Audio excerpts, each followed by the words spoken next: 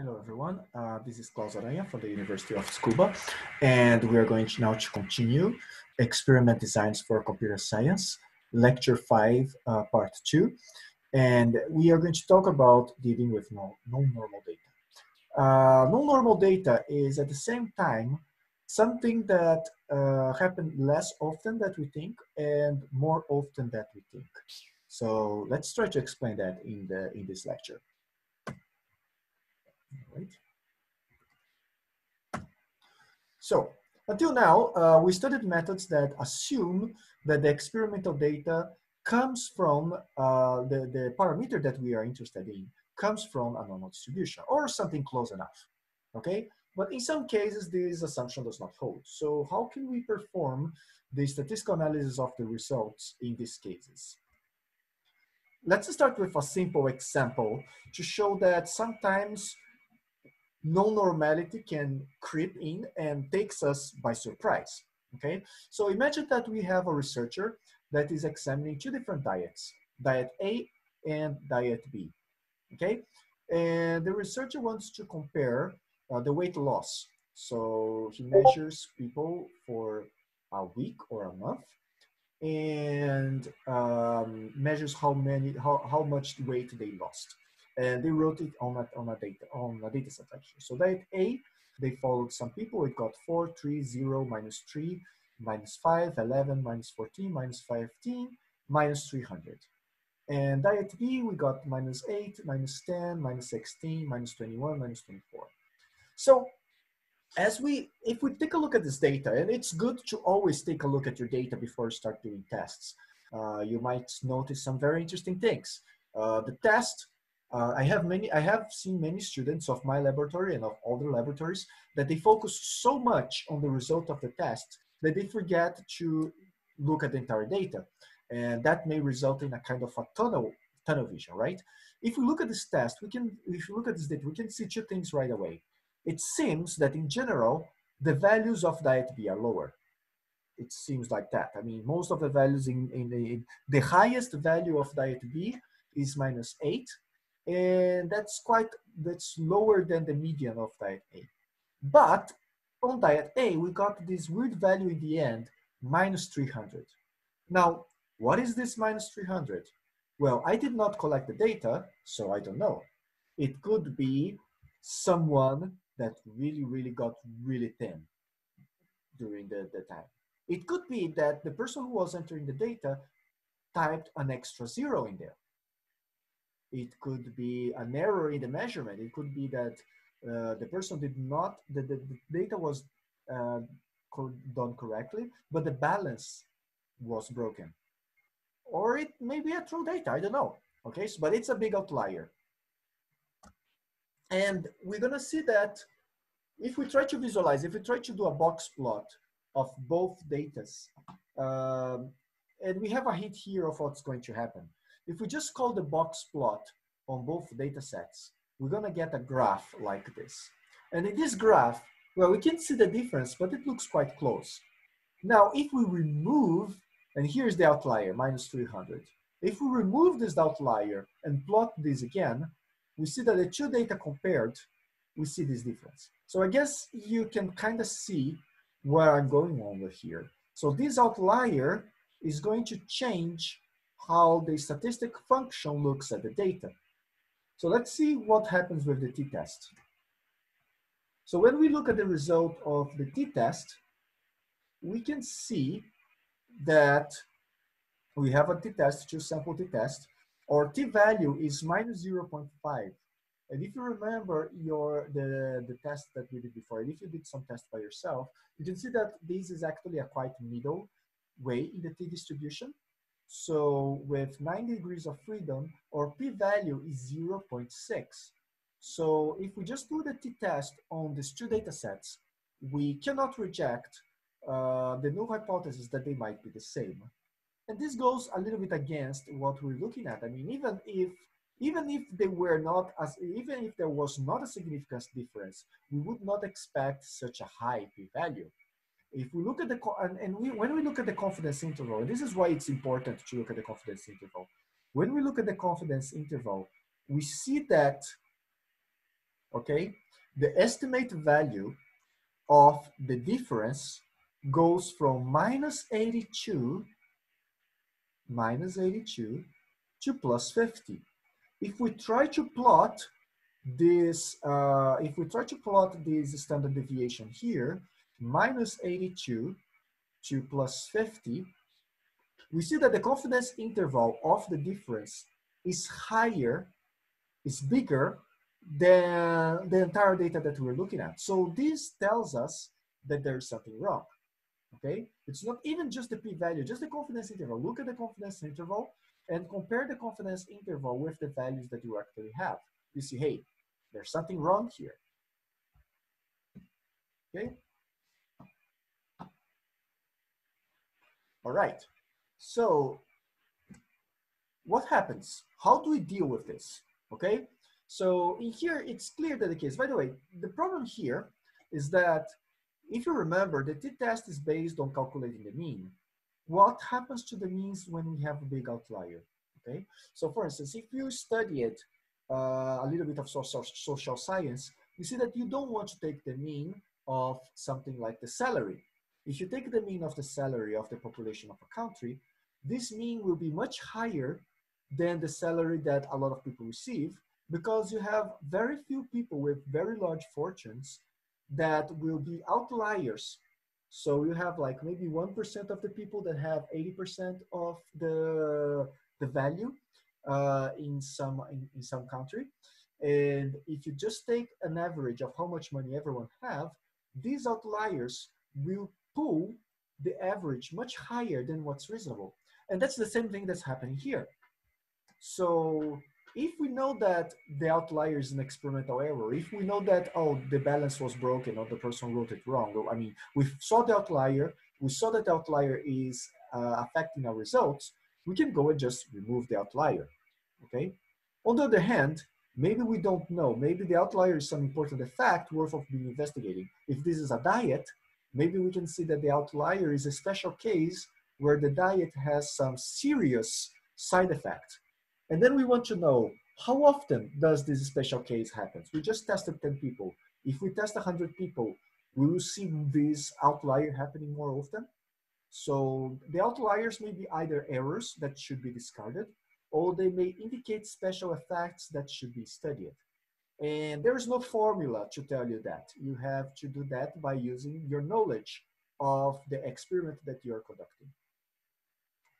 If we don't know, we can also use some test that is not sensitive to the outliers.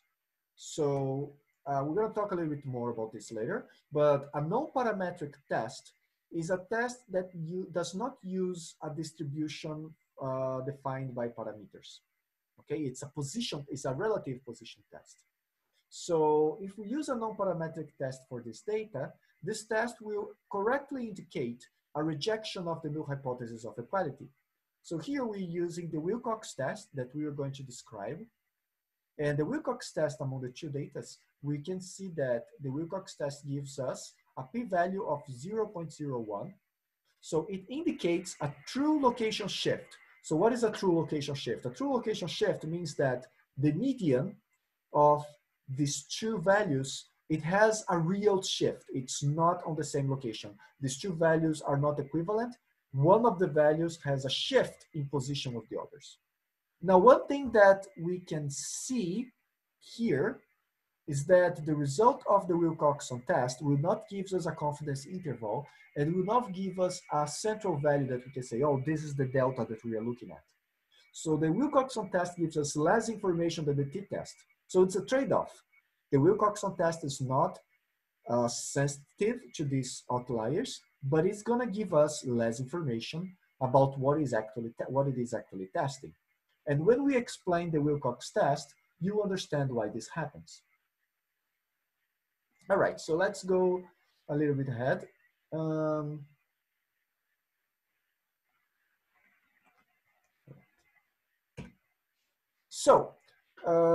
How can some data violate the assumption of normality? I'm highlighting here 4 types, okay? So for instance, like we saw before, sometimes we have special observations in the data that break the assumptions of normality that the test makes. So for instance, very big outliers or data collection errors. And sometimes it's not as easy. Like if you have 10 data points, you can find an outlier easily, especially if the outlier is 100 times bigger than the rest of the points. But that's not always the case, okay?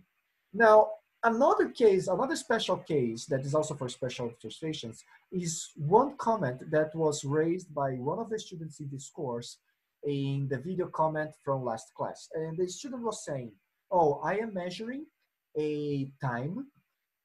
So he was measuring, he did not say exactly what he was measuring, but he was measuring time. And if you measure time, you can have something like 1 second, 2 seconds, 0.5 seconds, 0.3 seconds, time from the beginning of an experiment. And when he calculates the confidence interval, he saw that the confidence interval went into values that are lower than 0. And he asked me, how do you interpret that? Okay, how do you interpret when the confidence interval includes values that are less than 0? Well, there are two answers to this question. The first answer is that we can look at the Back to the Future movies and imagine that we found a way to go back in time. The real answer is that this distribution is not really normal. So let me just pause real quick for a sneeze.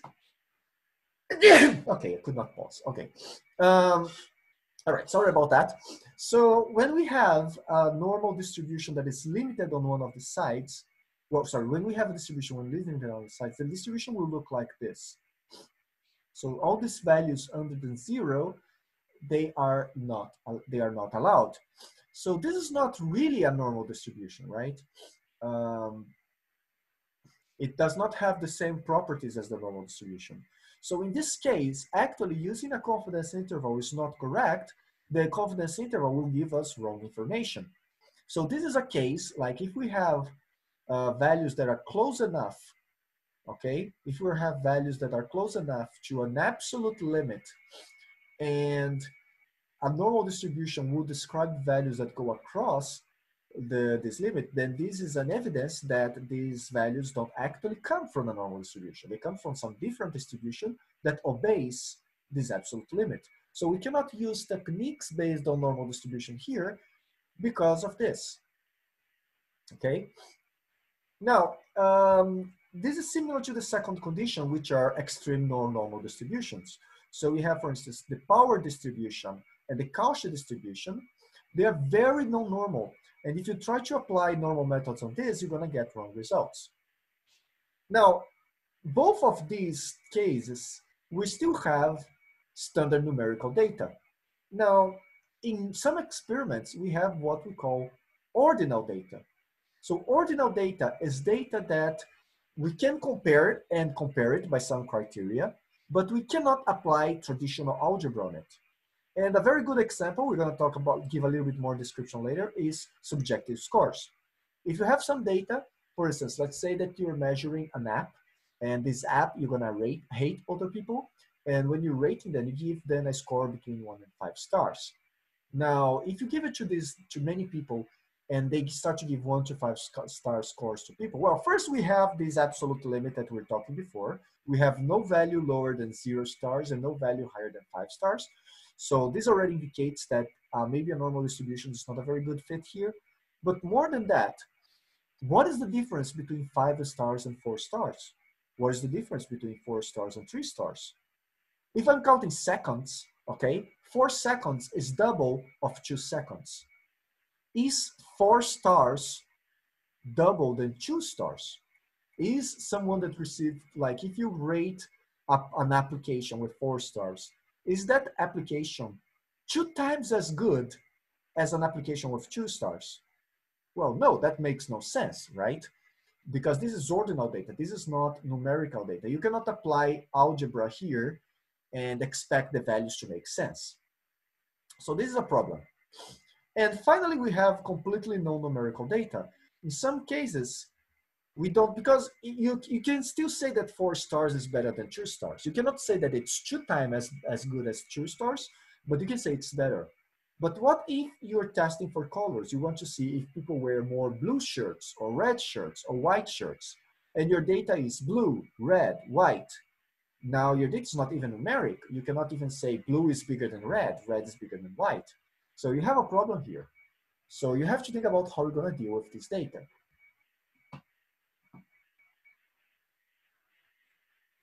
So let's see some examples. We not see all the examples to deal with all of this, but we're gonna see some of this. Okay, so let's talk about sources, how these non-normal data appear, right? So random processes in nature. So when we look at the nature and we see random process from nature, like a plant growing or shell forming or height in animals or size of animals, it's interesting that we often see this random process follow our normal distribution, okay? On the other hand, there are many random artificial processes that do not follow this normal distribution. For example, if we go to computer programs and computer programs that use random number generators, most times these random number generators will use a uniform distribution. We say, give me some value between 1 and 100, give me some value between 0 and 1.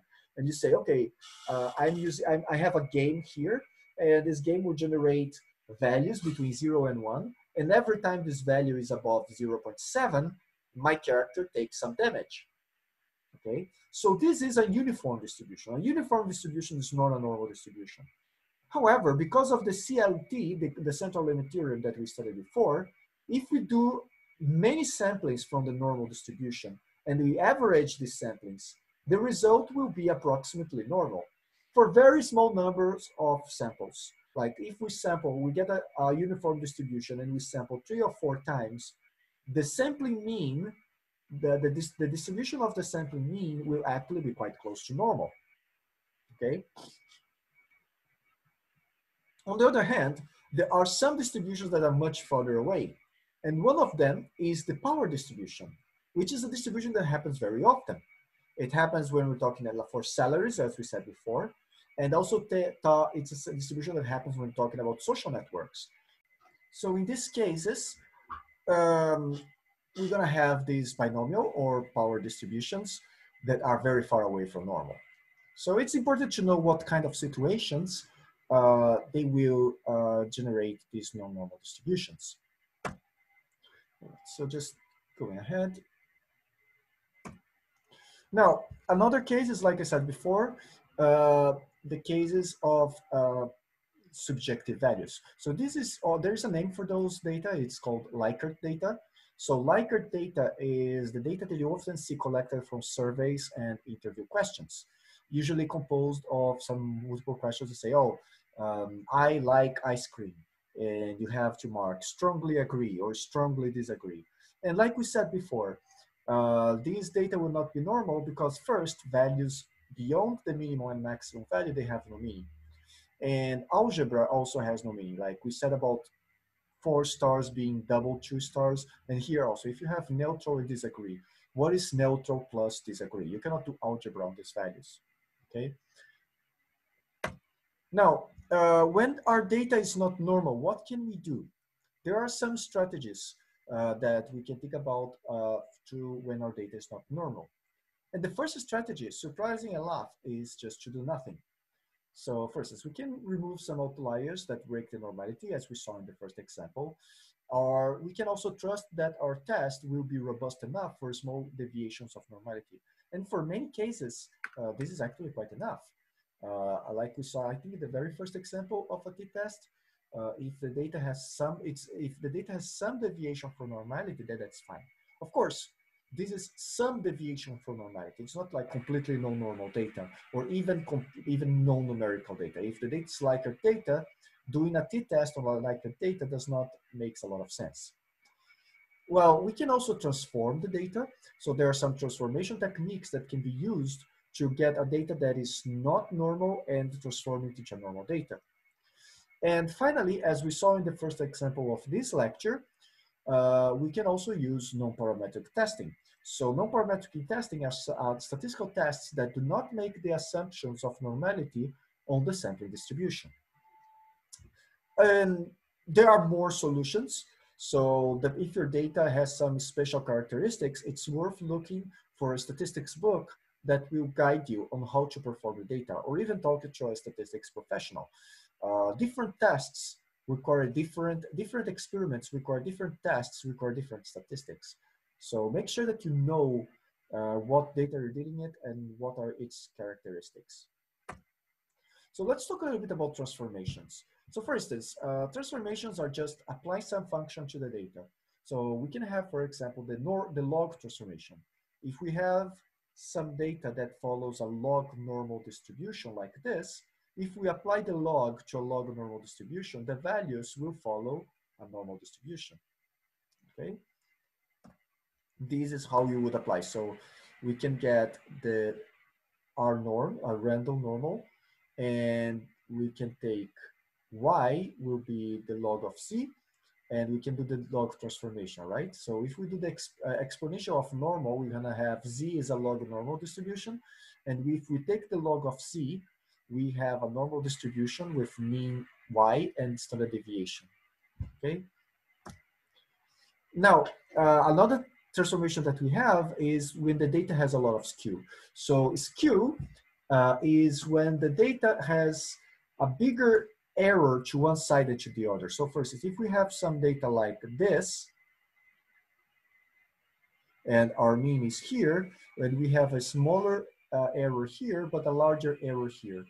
In cases like this, we can use a transformation to remove the skew of the data. The skew can shift the location of the norm, the mean, in relation to the standard error, so it can cause standard statistical tests to give wrong results.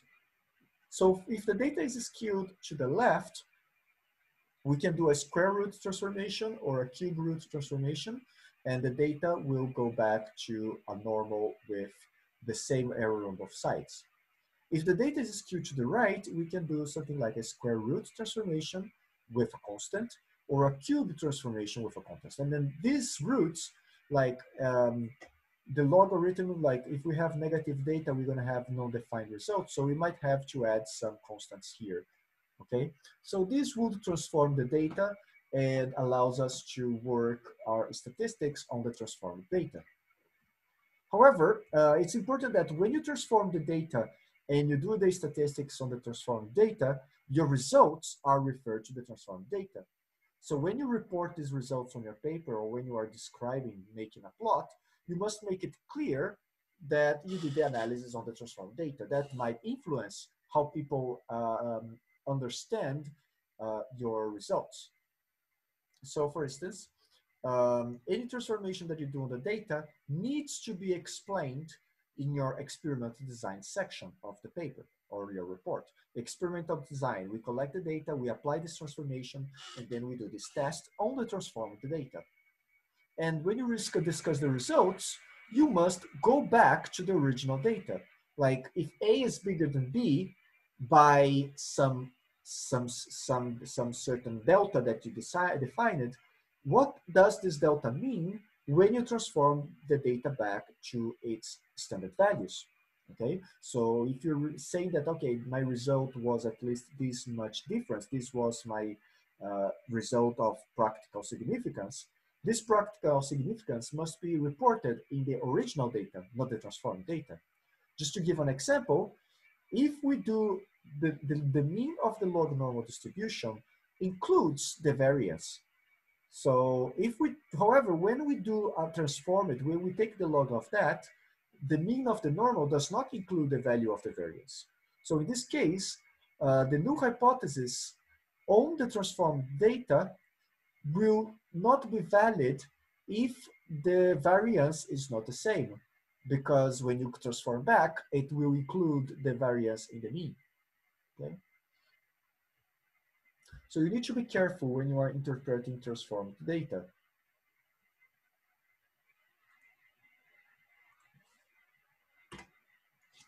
Another technique for obtaining normal distributions is to use bootstrapping. So bootstrapping in statistics is a procedure used to obtain an approximation of the sample mean distribution. Remember that when we were doing the analysis of the t-test in the third class, we said that the statistical test works on the sampling mean distribution, which is the distribution of means of the sample, the distribution of the mean estimator. We estimated the mean of the population by taking the mean of the sample, and our test was about the sampling mean, okay?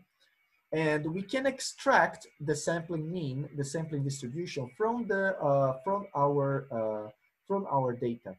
So following the properties of the central limit theorem, we know that the sample mean distribution will usually follow a normal distribution, even when the underlying distribution of the observations is not normal.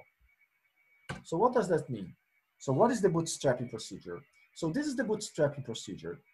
First, we take an initial sample with M observations. So this is the sample from our experiment. Now, from these M observations, we create N bootstrap samples. So we have our initial experiment with our sample with size M. And for each of these, we have N bootstrap resamples. And for each of these resamples, we have MB. So we have smaller resamples. And using these bootstrap resamples, we can do our bootstrap mean with the bootstrap distribution, which will follow a normal. Okay, so if we calculate the mean of each of these bootstrap samples, this mean we're gonna follow a bootstrap distribution which will be approximately normal. Let's see a clear example here. So this is, we're doing bootstrap here using the boot package in R. So the boot package does bootstrapping, it calculates confidence intervals of bootstrap, it does statistical tests, the t-test and the z-test on bootstrap. So you can study this package to learn how to do all these things. Right now, we're going to focus on just the analysis of creating the bootstrap sample. So here we have the city data set that measures, I forgot right now, but I think it's the density of the population, the size and the number of people, or the number of people and some occurrence in the city. But what matters is that we have two values, u and x, and our value of interest is u divided by x. So here we are calculating the ratio, that is u divided by x, and here is the value of this ratio. And you can see here that this is not a normal distribution, okay? We can have one extremely high value and a bunch of values that follow what seems to be a uniform distribution. So this is not normal. However, we can take the bootstrap. So by taking the bootstrap, we take this sample and we take 1,000 resamplings of this, and we calculate the average of each of these resamples, okay? And when we do that, we see that our bootstrap distribution follows a normal distribution, okay? So the bootstrap distribution can be used to generate a normal distribution from a non-normal data set. Of course, the same thing for the other transformations apply. You need to be careful by describing that your statistical analysis is done on the bootstrap distribution and not on the regular distribution.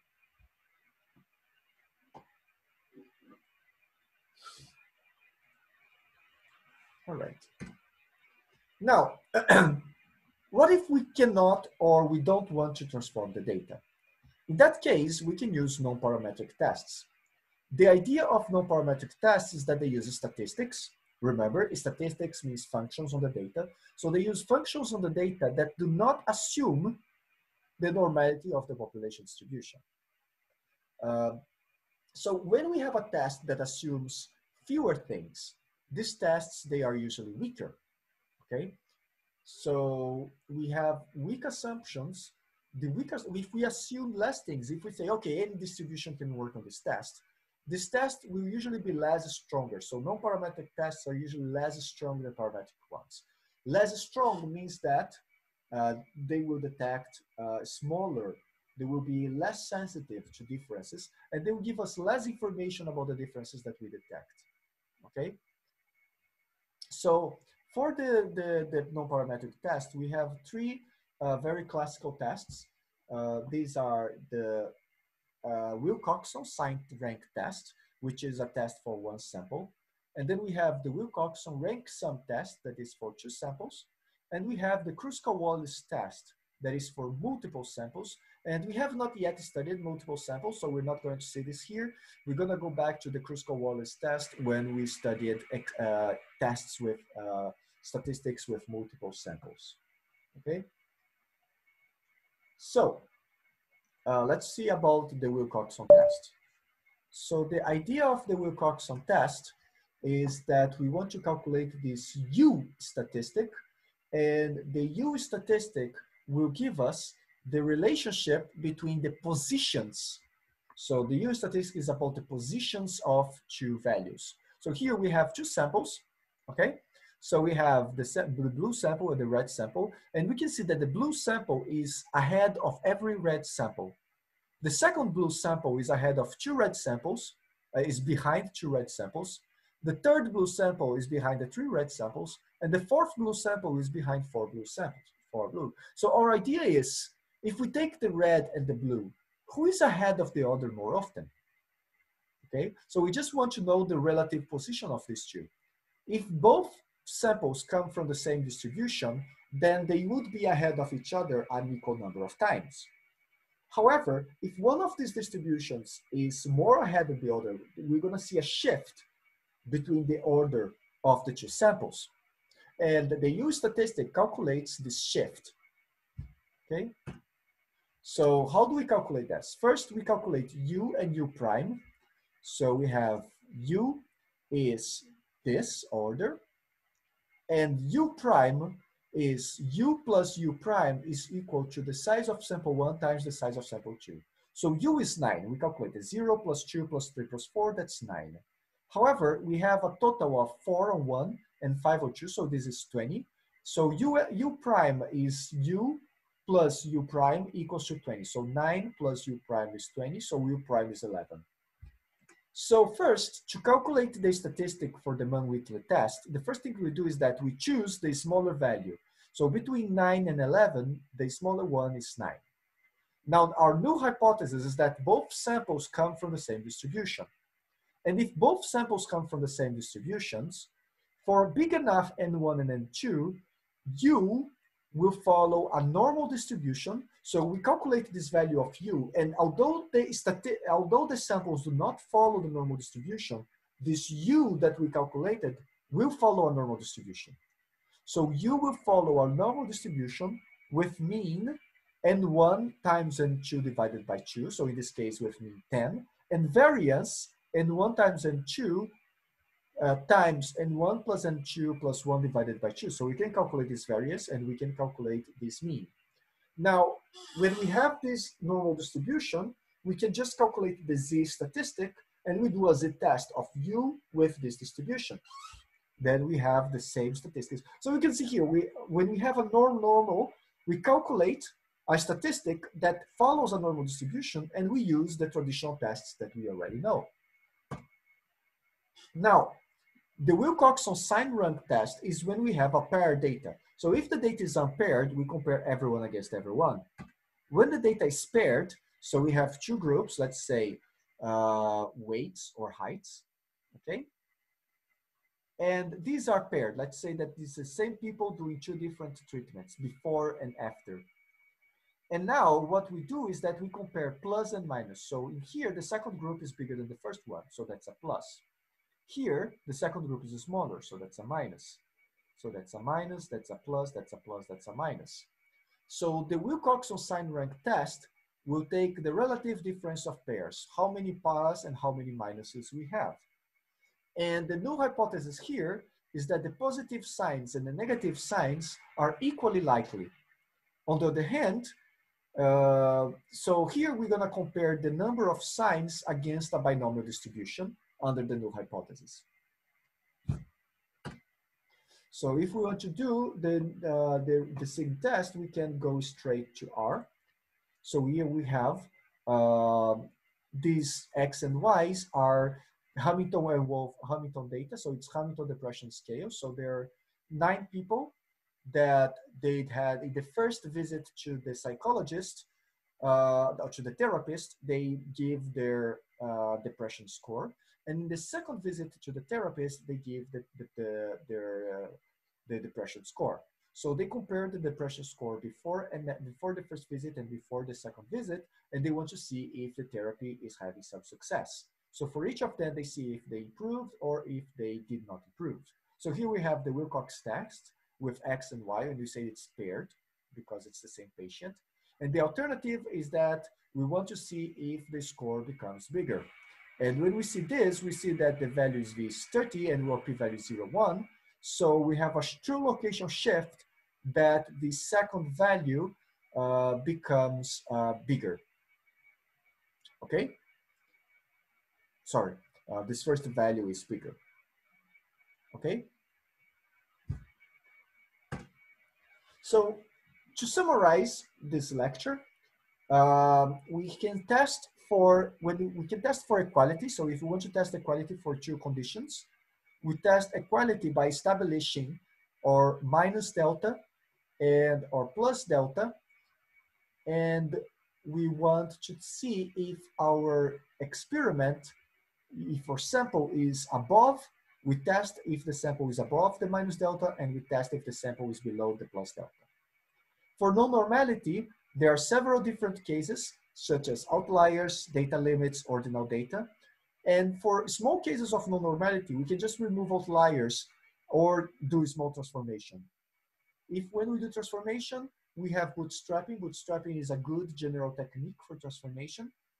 And if the transformation is not feasible, we can use non-parametric tests, such as the Wilcoxon rank sum or the Wilmot-Leyeux test, to calculate the changes in the central value of the data. So that finishes our class for today. I have one last thing to talk to you about. So if you remember from our schedule, our next class will be a question and answer. So I would like to sit down with all of you who are taking this course, and I would like to have a session where you can ask me questions and I can answer the questions. I want also to talk a little bit about your reports. So I like to review the reports and show what the reports did right and talks about some common mistakes. And also our TA will give an example of how you use the tests that we have already discussed on a real experiment in his research. So I would like everyone to participate, reminding you that our lecture happens from Friday. It will be next Friday, 3:15 to about 6. Okay, we can finish it early if there are not enough questions, but everyone please come at this time. Now this lecture will take the shape of a Zoom meeting. I will give you the information about the Zoom meeting on Manaba, so please follow the meeting. I'm sorry for those of you who are following on YouTube, but I don't know when you're seeing this video, so maybe it's already like many weeks after this class was given. But if you have questions, you can always send me a message or a comment. Okay, so I will send you the details for the meeting, and I see you next week. So, and here is some recommended readings. So I would really like to suggest that if you want to know more about the quality testing or about non-parametric testing, you take a good look. All of these texts are relatively short, maybe 4, 5, 6 pages.